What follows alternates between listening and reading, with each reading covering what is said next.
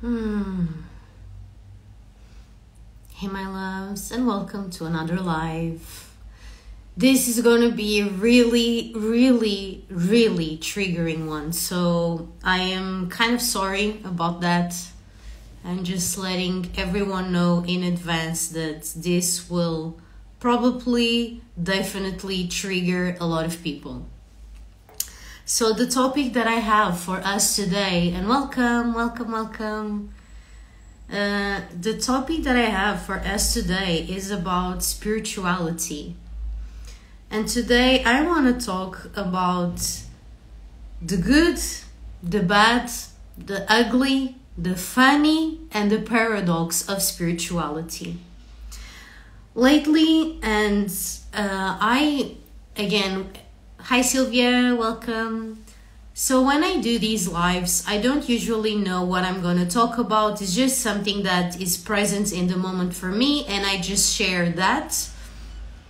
And I shared a few days ago where we had a really, maybe the most amazing live we have had until now. It's 2 lives before this one, if you want to check that out. It's called The Witch Wound on Social Media and Safe Spaces to Share Our Gifts. That live was literally life-changing, and it was so much fun to connect with all of us. And today, that live was inspired by this situation that happened. Thank you, sister.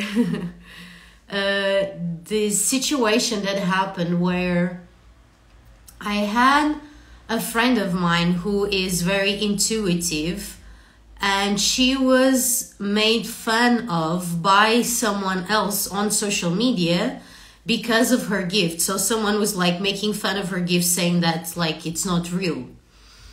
And I was sharing that there's so much paradox in that, because I know that those gifts are real, and me and many people that I know have those gifts, those intuitive, psychic, multidimensional abilities to feel into other people's emotions and energy fields and read energy and just know things intuitively and stuff like that. So I get that, but I also get that for people who don't get it or don't understand what that is, it can be kind of funny for us to say that we talk with dragons, or that we do energy healing, or that, any kind of thing like that. So I get that.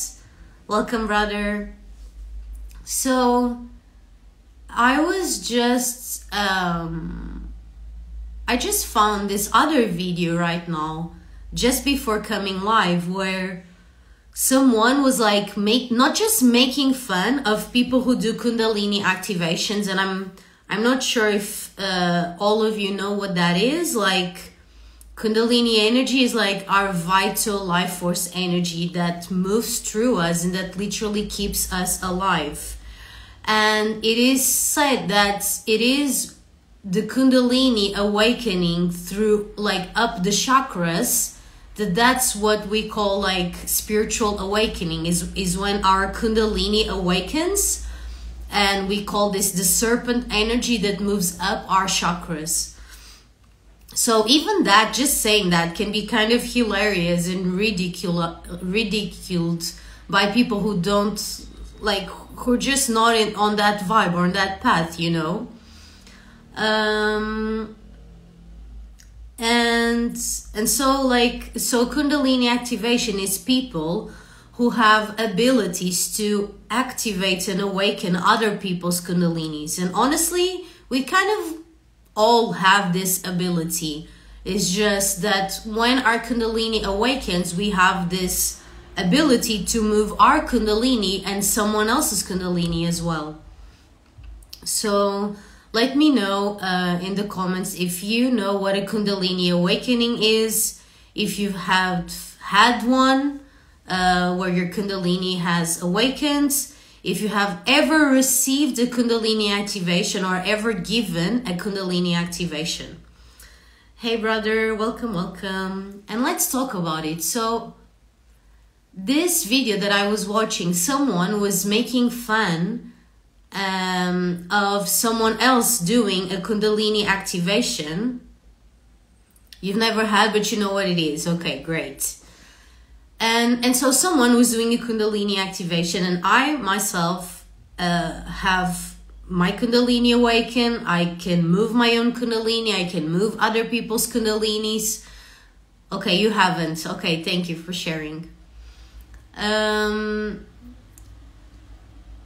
So for those of us who don't really know what it is or how it looks like, it can look in many different ways, you know, but it can look like your body like shaking and making some weird movements and spasms as the energy moves through the body. I'm not sure how I can raise it.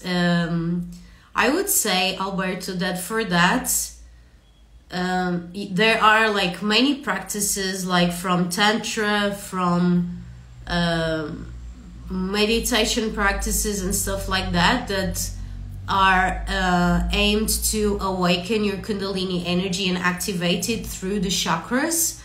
And at the same time, I feel that sometimes, like, some people like work on awakening it, and other people it kind of just happens naturally. It's what we call like having a spiritual awakening, and then you start having all of these weird multidimensional experiences that it's hard to explain for someone who doesn't know what they are, but for people who have gone through those, they get what that is.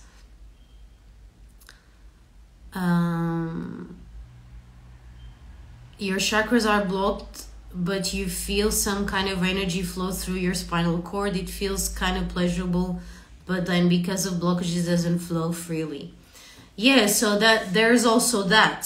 So there's a lot that can be said about that. It's funny because that's not like what I wanted to talk too much about today, but it's important as well. So thank you for commenting and sharing, and please ask questions, and like I'm here to talk about it. So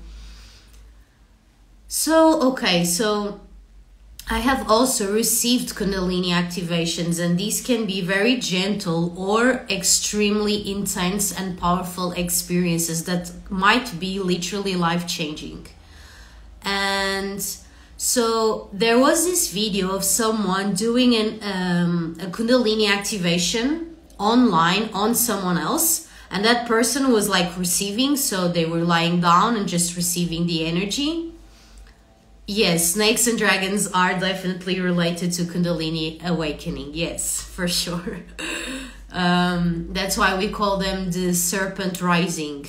And also the dragon energy is also very connected with our Kundalini awakening. So this person had this video of her doing this Kundalini activation on a client. And then there were like a bunch of people making fun of that video, or even worse, saying that that person was like, how do you say, like a trickster. And that they were like, what's the word in English? That they were like taking advantage of people who are like naive, or they were saying something in those lines, you know? And that those people were like victims to like a con, that person was like a con artist or something like that. However you say that. That this person was like, using the naivety or the pain or the ignorance or whatever of someone else to then make money out of it. And they were saying like, oh, these people pay like $100 or thousands of dollars to like do this thing online where you're just laying down and someone pretends that they are doing something. And they were saying that these people were victims of this scheme, like they were calling it a scheme, a scam. So I just watched that video and I was like, whew, okay, more paradox for us to bring into our life today. Okay, I do get that. And that's why I am calling that today's life is about spirituality, the good, the bad, the ugly, the funny, and the paradox of all of it. Because there is a lot of beauty to it, and there's a lot of bad to it. There's a lot of ugliness to it. There's a lot of humor to it. And there's a lot of paradox through all of it. So there are like, it's like a double-edged sword, or like two sides of the same coin, where you have people who are genuinely helping other people with their psychic gifts or with energy healing or something like that, while at the same time there are other people who use those gifts or those abilities or pretend to have them to it's funny because I'm trying to figure out what are the expressions in English, but to prey, is that how you say, to prey on those who don't know so much about it? Is that how you say it? Like, and to trick people basically. So that can be very bad and very ugly. So it can also be very humorous. So for example, on the last live that I was sharing, on the 2 lives ago, I was sharing that like, so the Kundalini activations, for example, are like doing light language can be as like moving our hands in certain ways and doing energy healing and energy work, that we can like be moving our ways in ways that our hands in ways that look kind of weird and kind of peculiar and maybe kind of funny, you know. And so there is this paradox of humor where like, or Kundalini activations where you can be like shaking or like doing weird things and people making fun of that.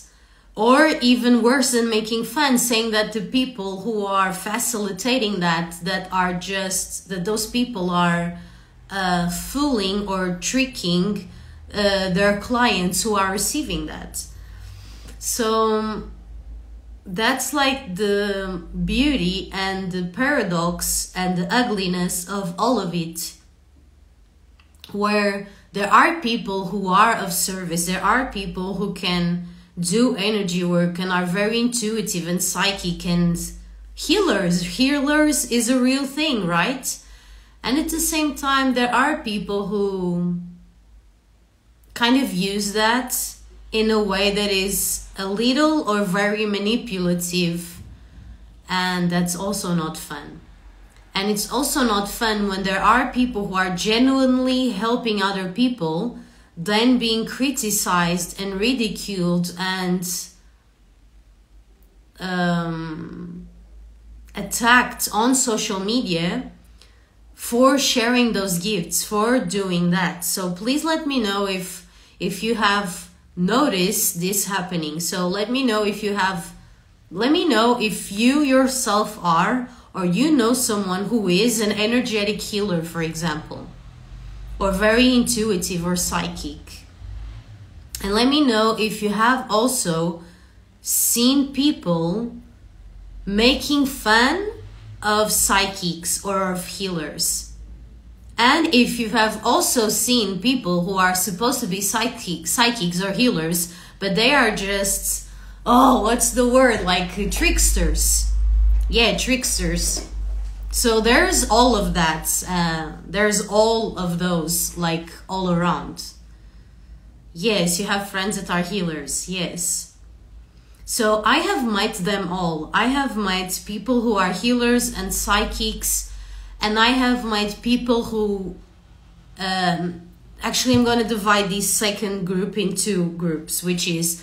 There are people who are psychic and can move energy, but use it not to help people, but to harm them. Unfortunately, I have had experiences with people like that. And trust me, it's not only not fun, but it can be very dangerous. It is the first time that you're getting in touch with this topic of making fun and mocking healers. Yes, so especially with social media, like I am seeing this happen so much, like so much, and it hurts my heart in so many different ways.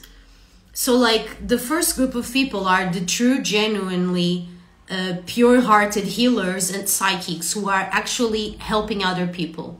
Then the second group of people are those who do have gifts and abilities but use them to hurt or manipulate others.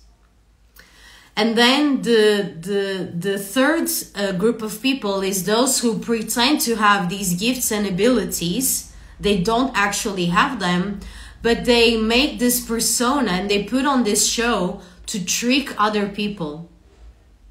And this is really sad because this is like the very ugly side of spirituality in people who are consciously aware that there's more to life than just going to a job and going to school and like living like a normal life that we saw growing up. But there are all these nuances to it that I feel it's so important that we talk about them. And like, even for me, for example, for a while there, I literally stopped sharing light language and energy healing and any kind of stuff like that because I needed to be very grounded and clear on what I was doing and how that was serving other people and who were the people I was actually meant to serve, and those people, and like that those things are not for everyone. Like, and it's very dangerous nowadays with social media that when we share something, and I've shared that on the other live as well, that when we share something on social media, it's like we're posting it to the public. We cannot choose who watches our content and our videos and our posts and who doesn't.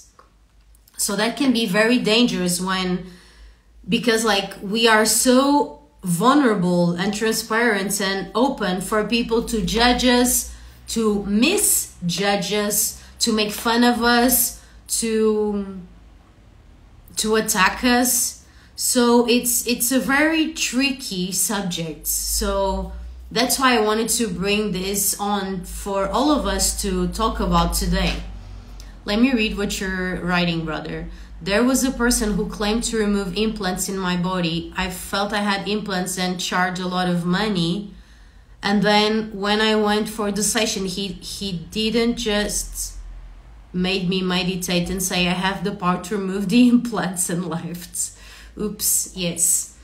So, yeah, that's so sad. And hey, twin brothers, thank you for joining me. It's so sweet to have both of you here.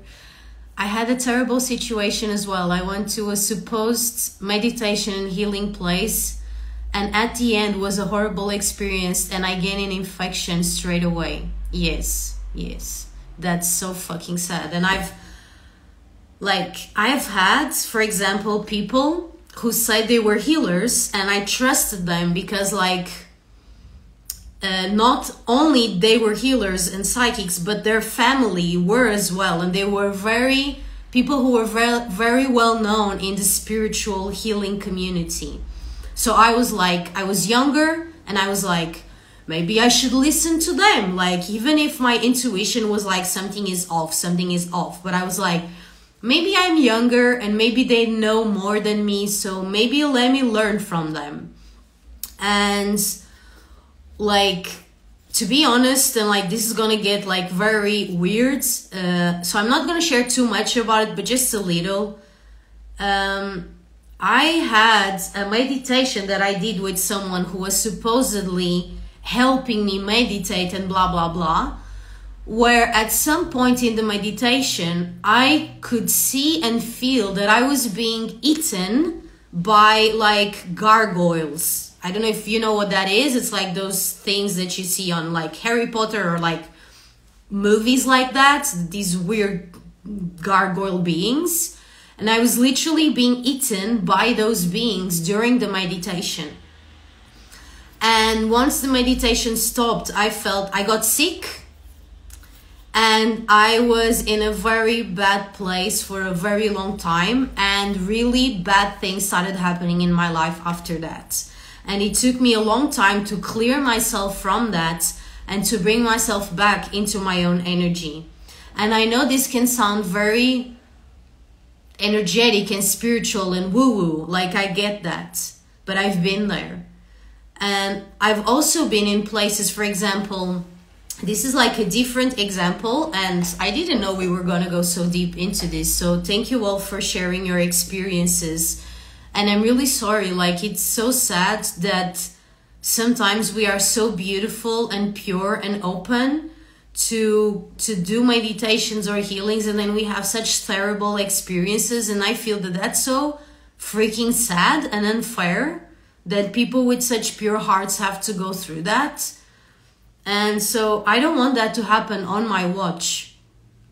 And I've had also experiences, for example, this is very different. This is not going to be so woo-woo and like energetic and spiritual, but the more like grounded experience that I've had was, for example, for many years, I have studied Buddhism and Tantra and meditation and transcendence and non-duality. And there was a point in my life where I was like, oh, like I'm here and I'm learning this and I'm supposed to transcend everything.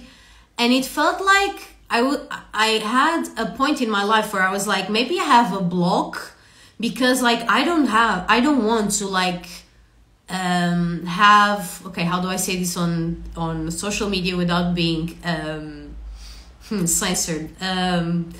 I don't want to have relationships, like intimate relationships with just everyone, just because I'm a Tantra teacher or because I'm transcending being a human and transcending my ego and non-duality and blah, blah, blah. Like forever, I've always known that I am someone who like, I am absolutely like monogamous. Like I am not at all, and like no judgment if that's you, but I'm not like polyamorous. Like that's just not me, and that will never be me. Like that just doesn't sit well for me in my life and in my body. My God, yes, I have experienced some have casted black magic like spell where I would get sleep paralysis, like someone choking me, and then I would have fevers and all of that, and then anxiety attacks. Yes, unfortunately, I also know what that is. So this is why I feel these conversations are so important for us to have. And honestly, maybe that's me, but I don't see that many people sharing about this. So let me be the one to step forward and open the space for us to talk honestly and vulnerably and truthfully about this. Because someone has to do it, and if I don't see anyone else do it, then here I freaking am.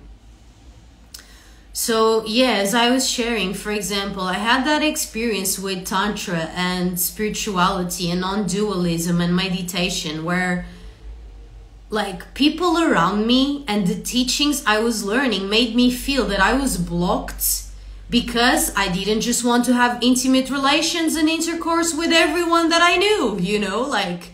And for a long time, I felt that maybe there's something wrong with me, that I just want a partner and I want a family and I want to be with one person and just deepen into that connection and not connect with a bunch of people. Like, and again, I'm sorry, I don't mean to be judgmental whatsoever if that's your truth and if that's truly what you feel is for you and for your life and that's what makes you happy. But it's not for me. It's just not for me. Only because you're open and non-judgmental, I'm able to share it freely. Thank you for that. Oh, thank you, brother. I really appreciate that. Thank you. May I be a safe space for us to share these things that are so uncomfortable sometimes. Because someone has to do it. And I feel in spirituality, and I've been kind of hating, honestly, that word.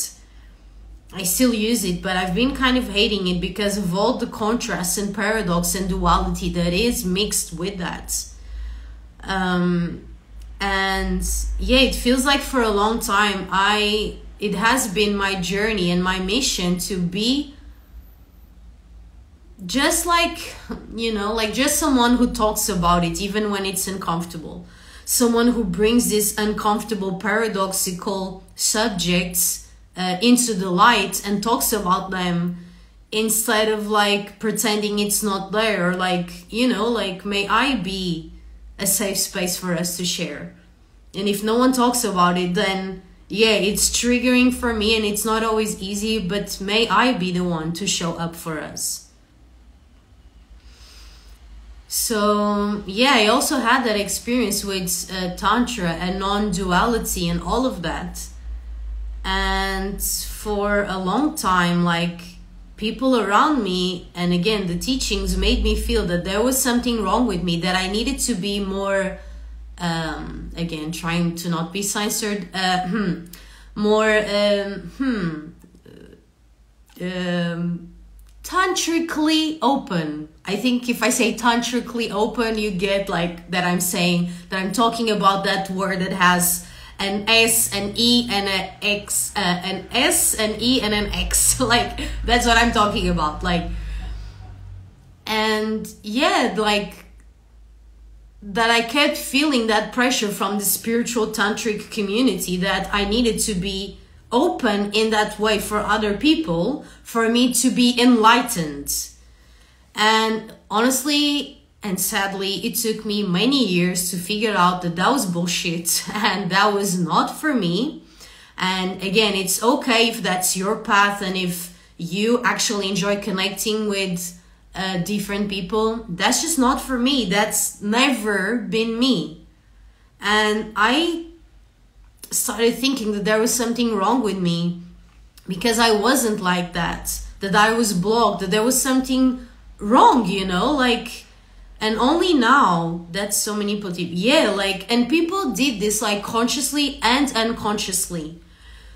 And then, yeah, I thought like, oh yeah, I'm so blocked, like I should like let other people touch me, and like, you know, like, and that's like, I love hugs. I'm a very like huggy person. Like, I'm always hugging the people that I love. Like, it's, I don't know what it is, but like there are different ways to express love. For me, like, I'm a hugger. I love hugging people, but only people I feel safe with and people that I love. But like, yeah, for many years I was like feeling really weird about all of that, and like trying to find myself in the mix of all these weird spaces where people were doing things that just didn't feel right for me. And when you're on that journey of discovering yourself, you start admiring those people who you think they're the healers and they're always right, so you accept everything as your truth. That's why it's important to believe in your own inner power above everything. Yes, ooh, I just got chills reading that, Marta. Thank you. And ooh, I just got chills, like even in like my face and my head. Like, this is so freaking sad. Like, I've been in so many shitty situations, you guys, like seriously, like you wouldn't believe. My journey has not been so easy, especially in regards to all these subjects.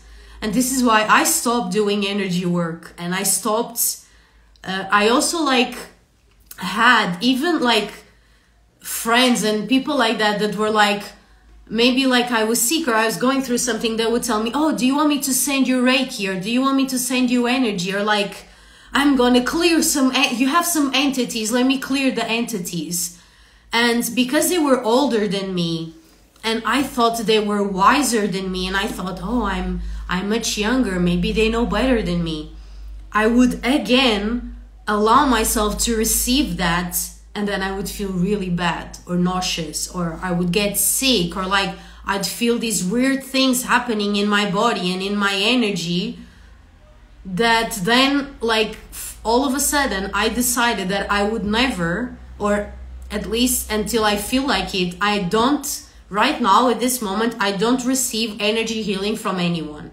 And if someone asks me, and this is sad because there are people who are actually healers and who genuinely can help us and do beautiful things, but I would rather not receive from anyone than receive something wonky. Do you think there's a way to raise awareness about this or escape from that? Or is just meant to be in your journey for you to grow through this experience? Fuck. Like, I knew we had to go there at some point in this life, because it's like, if we're talking about this, yeah, we need to also address that. So honestly, the most honest thing I can say about anything in life is that I don't know anything. That's why, like, I don't even like, and maybe I will kind of drop that altogether. Like, I really don't like the word coach or mentor or spirit guide or healer or whatever at all because of this, because I don't know anything.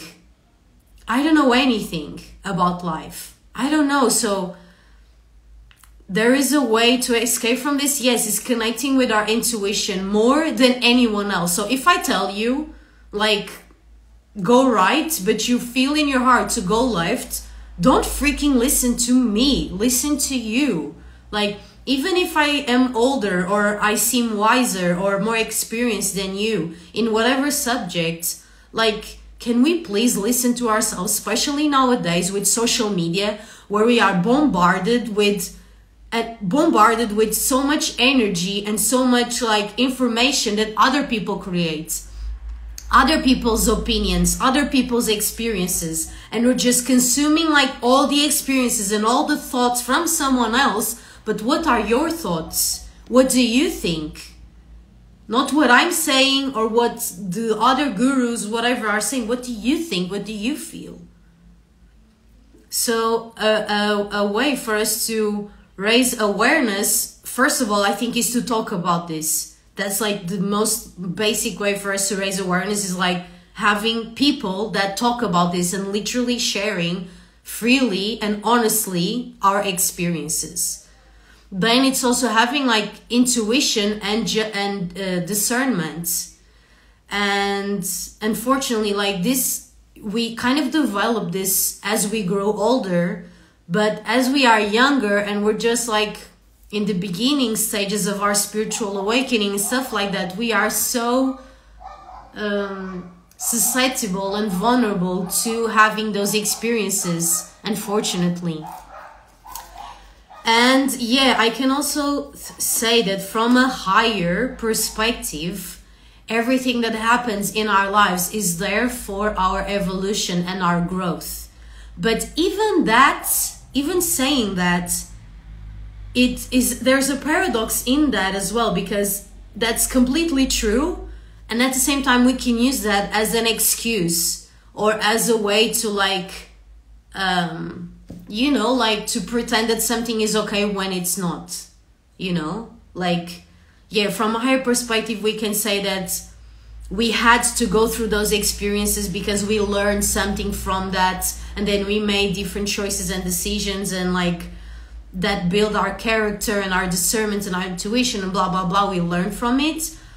But at the same time, it's like, you know, at the same time, it's like, some of that is just bullshit, and some of that is just unfair, and some of that is just sad. And for people who are spiritually awake, aware, whatever you want to call it, we have such a big responsibility to be of service in a way that is not manipulative, and that where we're not. This can go so ugly and bad and sad so fast. For example, imagine, like, I am a healer or a psychic, and I genuinely want to help. But then there's this dark side where it's like, you need my healing for you to heal that. And, like, this can be conscious or unconscious. And then other people feel that they need that. They need your healing to move on with their lives, or, you know, like, that they need an external source to heal, that they need an external source for whatever, you know, like, let me read what you're saying. When we say we don't know anything, then there is room to know more. If we say we know everything, it becomes dead end or full stop. So yes, we don't know anything in reality. Honestly, that's kind of how I feel. Like, there's a saying in Portuguese, there's this poet who said in Portuguese something like só sei que nada sei, which means I only know that I don't know anything. And that's the most honest thing I can say. Like, yeah, totally, it comes from within, yes. And it's important that we find other people who genuinely want to help and genuinely have good hearts, so that we don't fall for this trap. And this sometimes even happens unconsciously, where people are not even aware that they are doing it. For example, I've had recently people coming to me to like wanting to like awaken their light language, and they come to me because I speak light language and I draw light language and blah blah blah. And like lately I've been very cautious about that. And not just cautious, but like I express over and over again that first, you don't need me to awaken your light language. You don't need me or anyone else to do anything. But there's also like a paradox to that, because it's nice to have people who are more experienced than us, you know, but the genuinely good-hearted people who know what they are doing. So it's like learning from elders, learning, because like otherwise we would also like not value like the knowledge that our grandmothers and grandfathers have for us, for example, you know, in regards to plants or earth or like raising families or growing up or life or whatever. So it's important that we also receive support and guidance from people who are more experienced or older or whatever. It can be like even a friend who says, Madalena, you're doing this thing and I can see you doing it, and maybe you can check that out and maybe I will let you know this. And that can be really helpful. So it's also nice that we don't get too stuck in our own mind and think that we are the only ones with the real truth and that no one else can help us. But it's very important to have discernment. And for someone like me who has gone real deep into spirituality and also self-development, both those two things can be very tricky. Because even self-development, it's like, it's good that you are aware of yourself and that you want to evolve and become better or whatever. That you literally want to develop yourself. But it can also become a rabbit hole that can start becoming a detriment to you instead of something that is helping you. Like reading all these books about self-development, watching all these YouTube videos about self-development, going to lectures and events about self-development can be very healing and uplifting and activating and can help us a lot, but also too much of it can be very detrimental. Again, it's a balance and a judgment and a discernment that we need to have all the time in our lives, all the time in our lives. So I kind of just, honestly, I just pray for all of us, and I pray that I don't unconsciously do any of those things, even unconsciously. And this is tricky for someone who is like growing a business and like me, for example, growing a business and doing like coaching and mentoring and stuff like that, where I don't consciously or unconsciously manipulate people in whatever way to where they think they need my services. Because honestly, a really good coach or a really good mentor or a guide will tell you that you have everything within yourself, because that's the only truth. That doesn't mean that you cannot get help from someone else or guidance or support, and that working with someone else cannot be valuable. But we really do need to have this discernment and this balance. So this is kind of what I wanted to bring to the table today. Also with like things like Kundalini awakenings or stuff like that, where people can be like shaking or trembling. And I've been there and I know that that happens, while at the same time, or speaking light language, for example. While at the same time, I'm aware that if someone just comes, finds a video of me and I'm like doing things like this and speaking weird languages, that it can be kind of hilarious for someone who doesn't know what that is, right?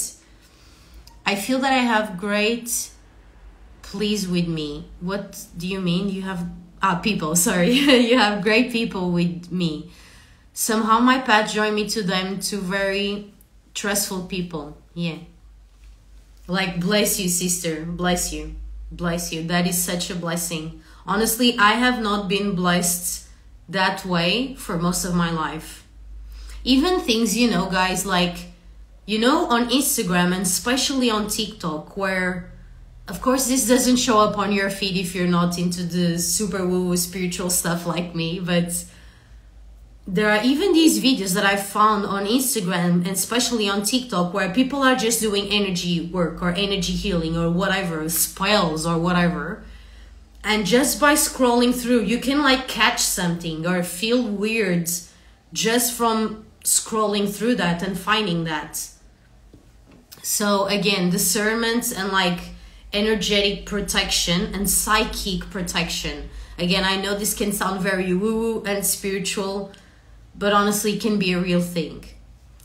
They teach me that I am responsible for me, my life, that I have the ability to cure, to change myself. Yes, exactly. Exactly. Exactly. It's people like, I feel we all need these really deep and honest conversations. We need to talk about these things. Because I see like both sides of the coin and both polarities and spectrums, like the people who are genuinely helping other people and doing energy work. And then on the other spectrum, people who don't understand it and make fun of them. And then people who do kind of evil energy work or like, you know, with bad intentions. And people receiving it because they don't know better, you know. And on social media, like we are always like, again, we are always tuning in to how other people are living their lives. We also need to figure out, but what do I want? Do I want to live like them or do I want something different? And that's also the beauty of social media. It's like you can watch a video or a lifestyle of someone that you wouldn't even imagine that for yourself if it wasn't for social media. And then you see that and you're like, oh yeah, I would actually also love to travel or to build a community or a retreat center or like raise my kids in nature, whatever. Maybe you wouldn't think about that if you haven't seen that on social media. But at the same time, because we are bombarded with so many people, with so many different lifestyles, so many different experiences, so many different thoughts and opinions, it can be hard to then find ourselves. And what do I want?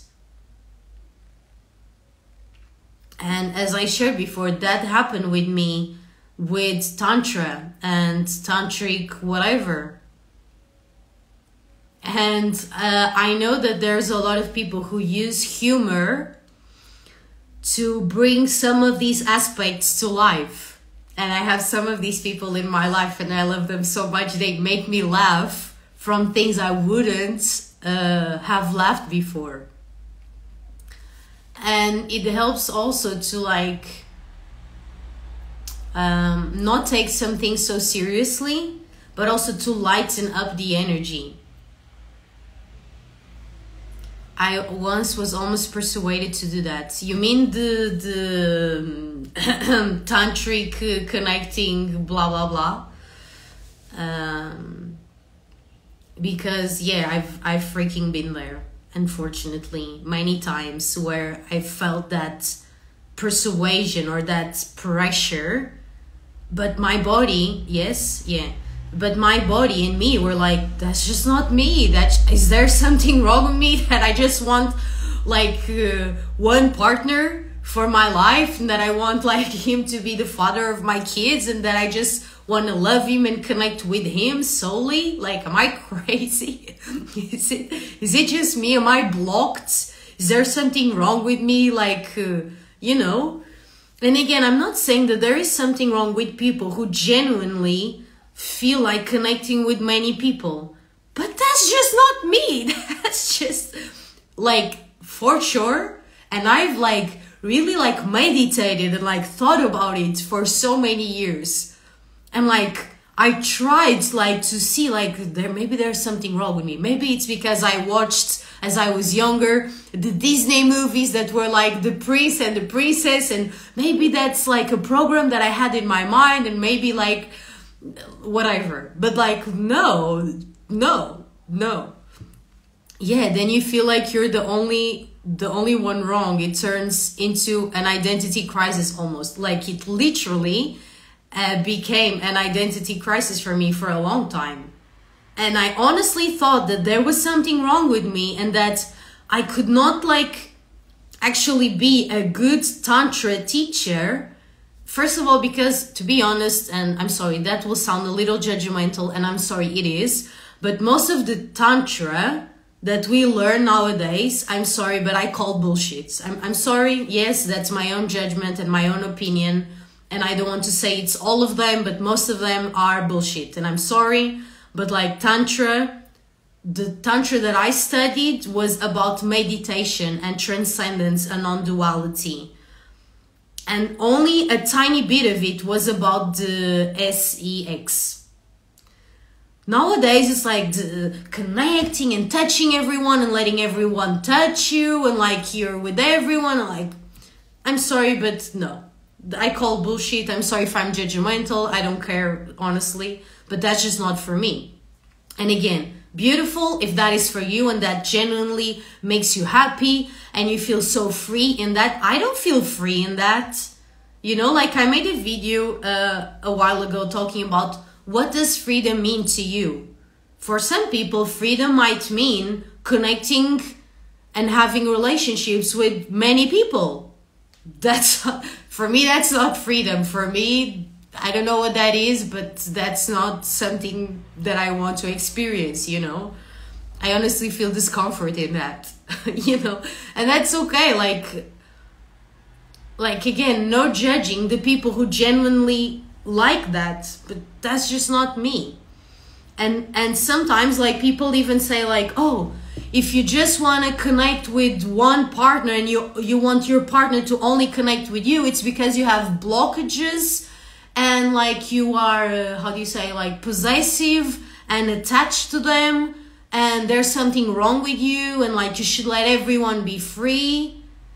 And like I've fallen for that like so many times. Yeah, I feel you. Like seriously, I've fallen for that so many times where I question myself. Is there something wrong that I just want to connect with one person and I just want that one person to only want to connect with me as well? Like, am I blocking them? Is there something wrong with me? Am I like, how do you say, restraining their freedom? Like, and honestly, again, like everyone has their own journey and their own preferences and their own path, and we just need to figure out what resonates for us. And yeah, I do want a family, and I am someone who is very much in love and just wants to connect with my partner forever. And that's kind of it, you know? And I'm tired to like think that there is something wrong with me because of that, you know?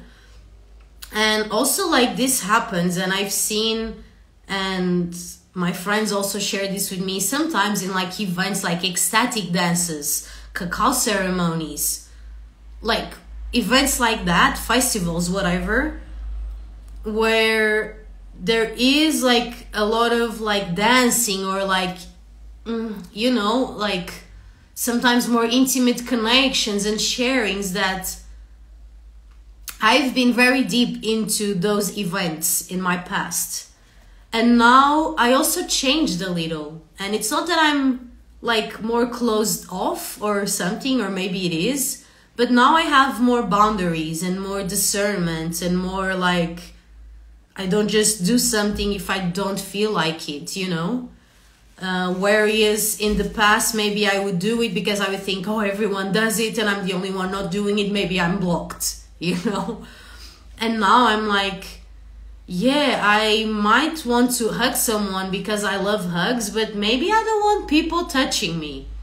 Maybe I don't want like when it gets kind of, you know, like, and again, some people are more liberated and expressed in that way, and others are more conservative or whatever.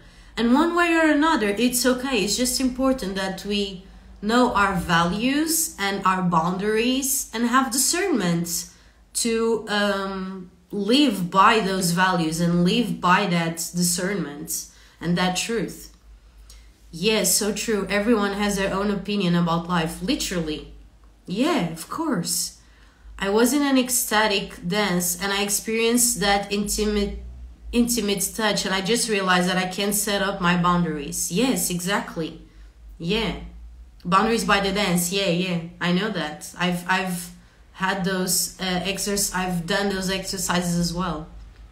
And sometimes people abuse of that love you feel for everyone. Ooh, okay, let's talk about that. We need to talk about that, Marta.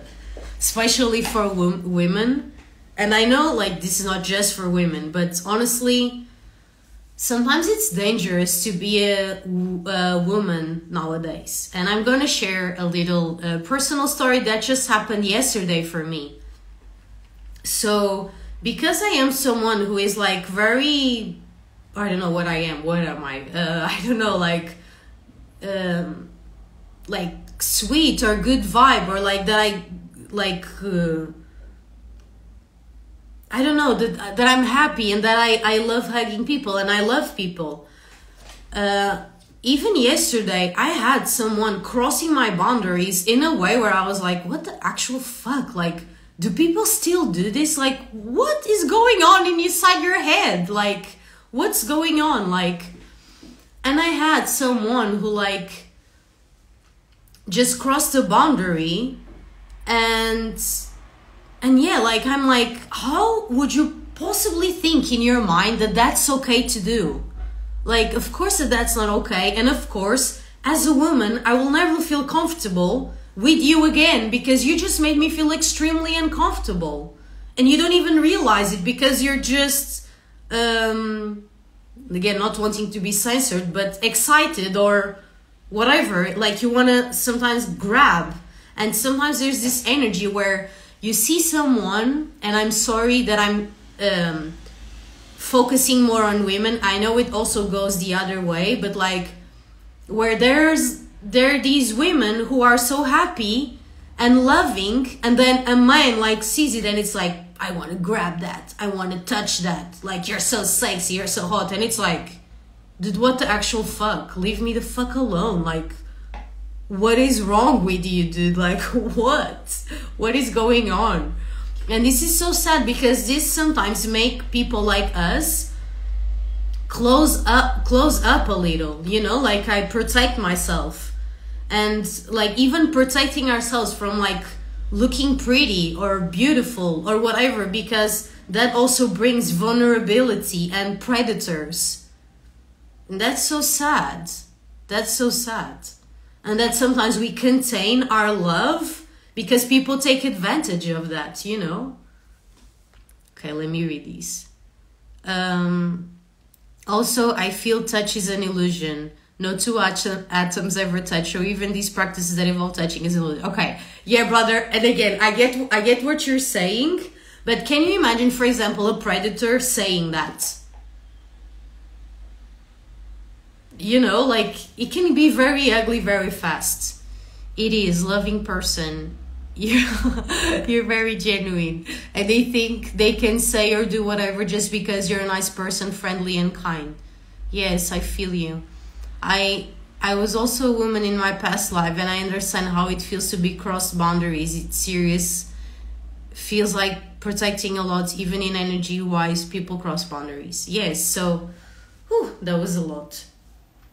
So, yeah, like, as someone who, like, and for women or people like us who are very sweet or transparent and authentic and open, unfortunately, and this is very sad because I did have to learn this in my life over and over again, and honestly, it changed me. And I don't feel it changed me for the better, but I kind of needed to do it. Like, it changed me where I needed to, like, grow up and be more cold and closed, because otherwise people, especially men, would take advantage of me. Especially when I was younger, and even now, and like when I go to certain events or something like that, and it's like it's sad, you know, that we need to close off because some people just want to like grab, like, oh, you're so shiny, let me grab that, you know. That's so sad, so sad. And then like you don't want to be a bad person and you don't want to tell them, dude, get off me or something like that. You don't want to hurt someone else's feelings. Then sometimes people cross your boundaries, and that's not okay. That's not okay. Especially for people who are extremely sensitive and pure and genuine. That's not okay. False masculine always tries to force themselves to acquire feminine energy without respecting their safety and boundaries. Ooh, that just got me the chills. I'm gonna read that again, seriously. False masculine always tries to force themselves to acquire feminine energy without respecting their safety and boundaries. Literally trying to force themselves to acquire feminine energy. Seriously, that's not masculine energy for me. That's like very wounded, dark masculine energy. And let me touch on that. Let me read this and then I will touch on that. Some people, and especially boys, they took advantage of me, of my sweetness, and because I didn't know how to set boundaries, they took advantage in my past. Yeah, I've had that happen to me many times as well, where people would like grab me or touch me and I would be uncomfortable, but I didn't want to like be how do you say, to be a bad person or to impose my boundaries, you know. That's why it's false masculinity. Yeah, so let's talk about that. So there's also these concepts online that now it feels like it's a trend. Everyone is talking about you need to connect with your dark feminine energy. You need to connect with your dark masculine energy. And let me just say this. And again, I don't know anything. I'm just sharing my own perspective. Which is just as valuable as anyone else's. For example, for me, you can say, like, I wouldn't, for example, okay, with dark feminine energy. Some people say that connecting with your dark feminine energy is about like connecting with your sensuality and your sexuality and, you know, using that to manipulate men or to get men to do what you want. For me, that's called manipulation. For me, that's, I'm like, you can put it in beautiful terms all you want. For me, that's manipulation. And like, if you think about it, and again, I'm just sharing my opinion. It's okay if you don't agree.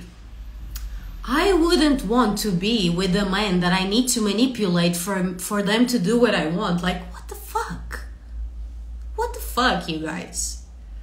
That I'm gonna use whatever to manipulate them to do certain things? Like, what's going on with the world nowadays? For me, that's insane. I'm also really sorry that you all had to go through uncomfortable experience with certain men. So that manipulation from a woman would be false feminine energy. Ooh, okay, let's put it into those terms. Instead of calling it dark feminine energy, we could call it false feminine energy. I like that. I'm gonna go with that. False feminine energy. Again, dark feminine energy for me can be something like putting a boundary. Like, no, you cannot touch me. Like, no, you cannot talk to me like that. That, for me, yeah, you can call that dark feminine energy. It's instead of being like, oh, love and light and letting people do whatever they want to do with you, it's like having boundaries and communicating those boundaries. So maybe, yeah, I can call that dark feminine energy. But now, using my sensuality and my looks and my energy or whatever to manipulate other people or men to do something that benefits me, I don't know, like if I'm the only one who thinks that way, but for me that does not sound good. And I wouldn't want to have relationships that are built on that are built on manipulation. Like, am I so alone in this? Like, I wouldn't want that. How can we want genuine relationships if we manipulate each other. Whether it's women manipulating with their dark feminine energy or men manipulating with their dark masculine energy. Yeah, dark feminine energy could be related to Kali Ma. Kali means dark in Hindi. Yeah, and for me that can be like putting boundaries, not always being the nice girl. Is being a respected being who respects herself to put and enforce boundaries. Now, using whatever to manipulate, no. At least not for me. Again, not judging, that's just not for me. That's just not for me. And also men who like think like that their masculine energy is like forcing, like for example, yeah, I can't say that word on Instagram, wait. Imposing themselves energetically or physically on a woman, that's not okay as well. And that's not masculine energy. Yes, exactly, correct. Setting boundaries can be dark feminine energy, well said, yeah. And now, again, this can be my own opinion, and I'm sorry if I also am bringing a little bit of judgment, but for me, divine masculine men are not those who just have relationships with all women and that just get all the women. For me, that's not a divine masculine man. I'm sorry again if that's just me. But this is something that, and I'm not gonna say any names, but there are famous people out there nowadays that of course, because they are famous, they influence other people, and then younger men think that being a man is like going to bed with all the women they can get. That's what being a man means. And that's so sad, and I see that even in people closer to me, and that's so sad. They have no idea. And again, this is my opinion, but I don't think that that's what divine masculine man is. It's not that you can get all the girls and that you just have relationships with a 1,000 women. I think a divine masculine man is a safe space, a protector, a provider. And I don't mean a provider meaning that he provides for everything and the woman doesn't do anything. That's not what I'm saying. Yeah, our society is kind of poisoned. Yeah.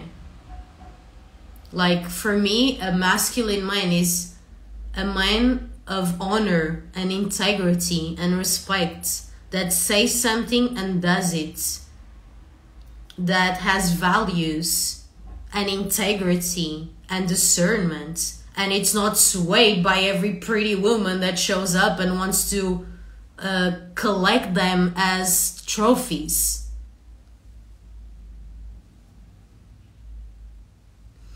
For me, divine masculine holds space to a woman to be herself. Like my perspective, that Shiva is like blank canvas and Shakti paints on the blank canvas. Yeah, I like that. It's normal to be superficial and to deliver yourself, your body, your energy to everyone. And then you notice those people feel so empty. They just need fulfillment from the outside. Yeah. Honestly, I'm sorry, but men who just go to bed with thousands of women or a bunch of women because it's like a trophy and it's like, yeah, I did that. And like that's not... that, at least for me, that doesn't do it for me. That's not the vibe for me. For me, that's not an attribute of a masculine, divine masculine man. I agree with you about the divine masculinity. And again, I'm just sharing my own perspective and my own opinion. I'm not saying that I'm right or that I'm wrong. I'm just saying what I feel. Like the same for me, to be a divine feminine woman, I don't feel that means to seduce every man. You know, like, I don't feel that that's what it is about. I don't feel that that's kind of it. especially on Instagram and social media, yeah, it goes very deep with men like having many women like trophies, and women like seducing men like for fun, like that's what it means to be a woman, is seducing. And again, I'm sorry, like, and this is not to reprise anyone's sensuality or expression, because again, I am an artist, so I'm all about expression. But like, yeah, having some discernment and just values. What are our values?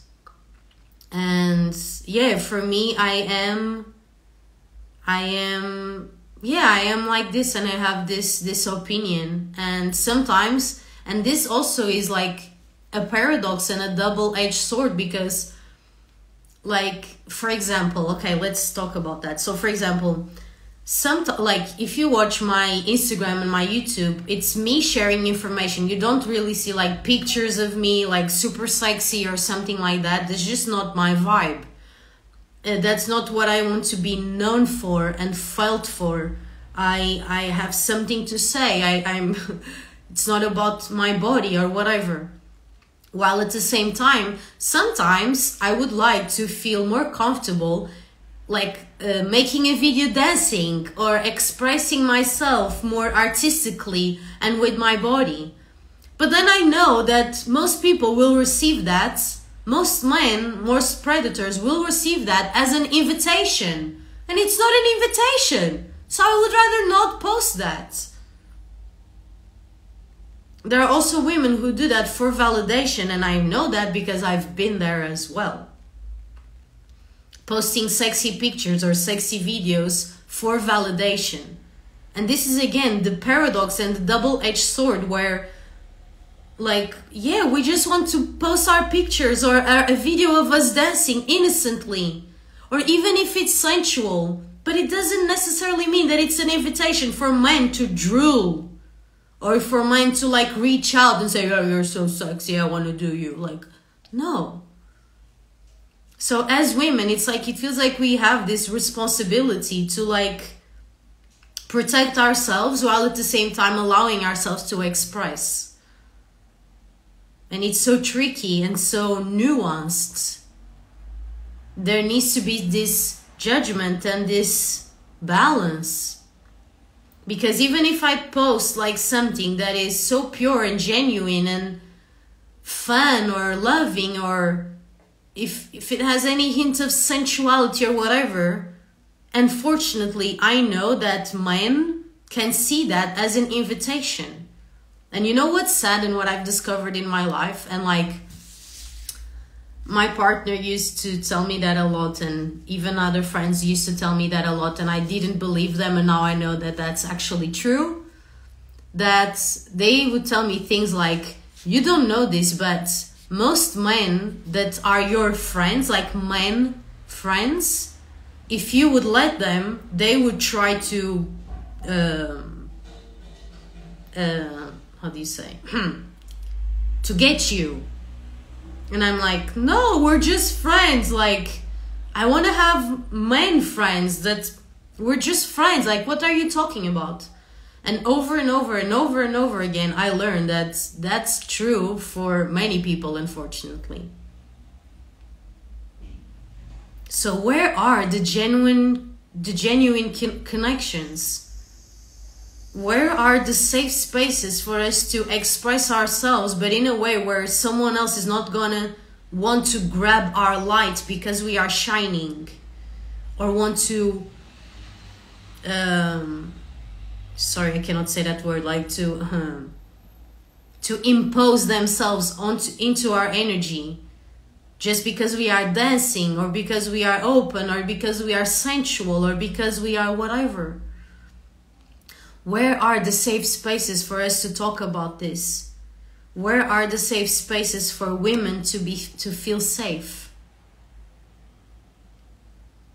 Where are the safe spaces for men to learn how to become like true men, and women become true women?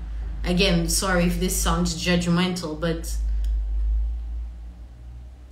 it feels like we have lost our way in so many different aspects, and that values like honor and integrity and family and respect are so far gone that it's kind of weird nowadays.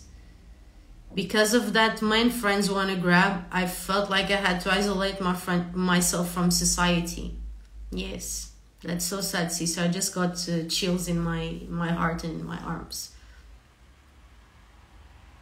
Oh, Marta, you too. This is so sad. I really feel we need these safe spaces for us to talk about this. I've been single in my heart, totally closed for years. Yeah. And this is so sad. And honestly, I know that there are real amazing men out there. I know it. And I know there are real amazing women out there as well. And I hope we find each other. And like, I don't feel it's too much to ask that we respect each other. Because I can't even imagine the idea of being a part of what's going on nowadays. We go through a lot. Yeah. I don't want to play those games. And like, I don't watch TV, but I watch like a lot of YouTube videos. And sometimes I feel so sad seeing women sharing about like dark feminine energy and like using their sensuality and sexuality to like manipulate men. I'm sorry if I'm being judgmental, but I feel that that's so sad. I'm like, you don't need to do anything for any man to do anything for you. You just get to be you. And if someone truly loves you, that's all you need. You don't need to make all this effort. You don't need to manipulate no energy. You don't need nothing. Now, because I'm getting to know more of myself, I feel I am okay to coming out of my shell. Yeah. Yeah, but like, that's the thing. It's like, it feels like as women, we do need to have this protection, which is crazy because you know what? Feminine energy is also about like relaxing and being fluid. But there is so much danger if we just allow ourselves to be open and fluid. We do need protection, like riverbanks. So that people don't feel that they are entitled to our bodies or to our energies. And again, everyone is on their journey, and I don't want to judge anyone. But I do know my values, and I also see a lot of darkness disguised as freedom nowadays. And it makes me sad. And yeah, like, yeah, there's so much here, and I feel this is such a deep topic and a deep subject that can be so triggering and vulnerable for all of us. And thank you so much for approaching this. It's so important. Oh, thank you, Marta. Thank you. Thank you for being here and sharing as well. I really feel that we need these safe spaces. And again, not to project, but especially women, we need these safe spaces. And we need like spaces where, like, for example, I've been in events and stuff like that where we were having like a women's retreat and there was like a men's retreat at the same time on the other side of the place. And then when we come together, it's like, can we honor the men without wanting anything from them or showing anything off? And can men hold space for the women without being like, oh, that one is sexy? Or, you know, like, can we just, you know, like, be respectful and hold space? Thank you so much for opening these spaces. It's trustful and honest conversation, heart to heart. Thank you, sisters. Thank you. I really appreciate you sharing and like honestly feeling that I'm not the only one feeling this. And I feel as women, we really do need these spaces. We really do need to have these conversations. Because you know what, and it's funny that this hadn't crossed my mind until this point of the conversation. Sometimes women get, how do you say, we also separate ourselves not just from men but from our sisters, because we compete with each other for men's attentions and validation. And that's so sad, that we lose our sisters and our sisterhood and our connection with our sisters because of our beauty, because we want validation, because we want to be the most beautiful, the sexiest, or to get the man, or like whatever. It's so sad. It's so fucking sad. It's so sad. And that cannot be our story. We need to write a better story.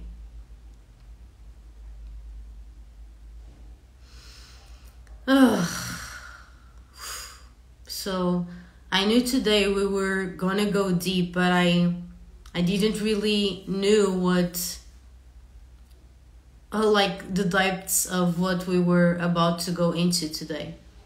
I confess that I felt afraid of my beauty. Yeah, because it can be scary. Yeah. You know, like many years ago on my journey, I accidentally, I don't know how this happened, but I accidentally realized that if I just like I realized that my beauty or whatever could be an asset that I could use with men.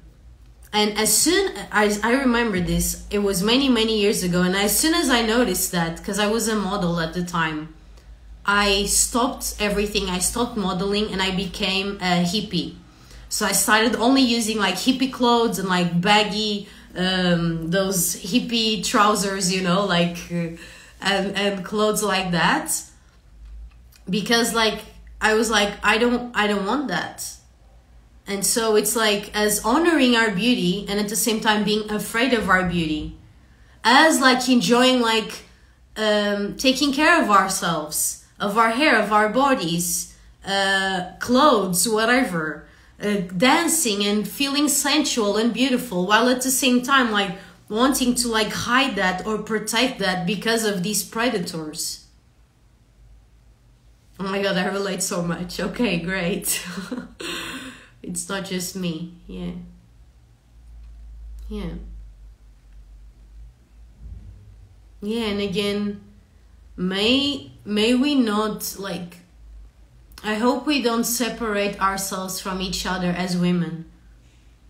That we don't compete with each other so much, that we don't feel intimidated by another sister's beauty.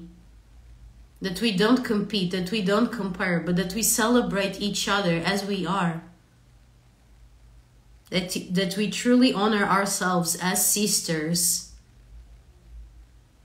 That we feel and become safe spaces for each other to go deep and have these conversations, to help our sisters feel safe. I want you to feel safe because I know what feeling unsafe is. So I want to be a safe space for you. And let's cry together. And let's laugh together. And let's hug and hold space for each other. And like, I don't want your man. I'm not going to seduce your man. I don't want your man. It's your man. Like, and I don't need to be afraid of you wanting to get or to seduce my mind. Like, we can all chill. Like, we can all chill. We can just be in peace and respect and honor. Yes. I feel the safest space that I am able to offer to women is considering them a sister or mother or friend. This is what, as a man, I have felt I can hold safety for every woman. Yeah. Yeah. To not just see women as a piece of meat that you want to grab and eat, but like, yeah, those are your sisters. Those could literally be your sisters. your cousins, your mothers, your daughters. And also, and even the same as women, that we see men not just like, oh, he's so muscular, he's so whatever, but that we see them also as brothers, as fathers, as sons. I really feel that maybe this is something we all need in our lives, or maybe in society or whatever right now. And again, this is just my own opinion. But yeah, I've seen a lot during my journey, and like without me necessarily, well, honestly, like I kind of wish I wouldn't have to be the one having these uncomfortable conversations, because I need to be very open but also protective, and I need to be very authentic, which means that I'm also very, very vulnerable to be having these conversations. So I didn't necessarily want to be the one doing this, but it seems more and more that the more I want to record a video or go live, these topics seem to be like what comes up the most. So again, if I shall be a safe space for us to have these conversations, then I'm here for it. And I really like pray or whatever for a world where men don't need to compete with each other to get women. Women don't need to compete with each other to get men. That we respect like other people's relationships. Like, I'm not gonna go after your man is not gonna go after me, and like vice versa. And that we can genuinely have pure-hearted connections with each other, with our sisters and with our brothers, and to have friends without second intentions. That we honor ourselves and our boundaries and our values and each other's as well. Yeah. You know, like I pray for humanity a lot. I don't like pray, like I don't go down on my knees and like pray, but like I really deeply feel for all of us. I see a lot of things happening in the world, a lot of changes, and so many people living life in so many different ways, and I pray for us. Yeah.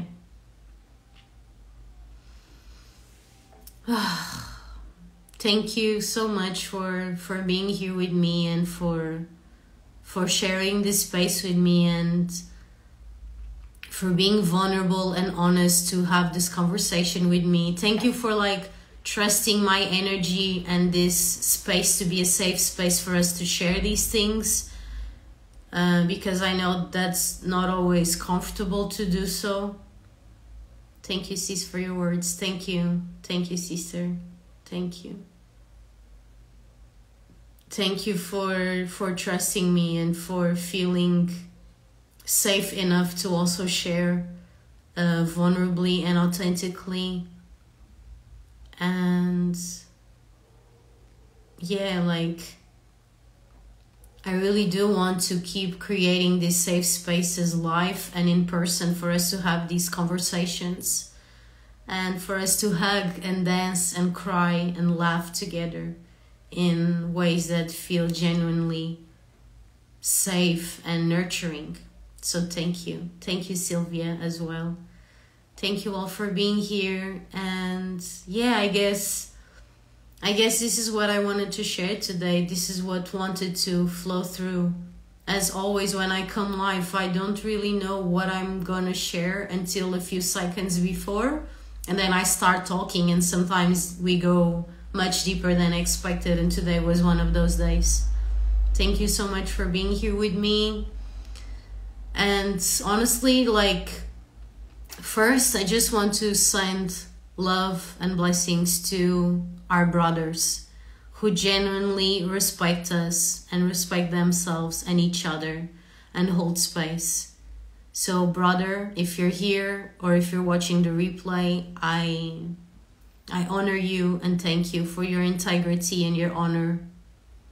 And for my sisters who are so openly vulnerable and authentic and beautiful, I love you and I see you and I'm here for you and I'm here with you.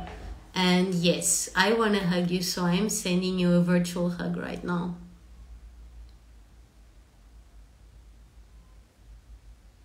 May we feel safe in each other's energies.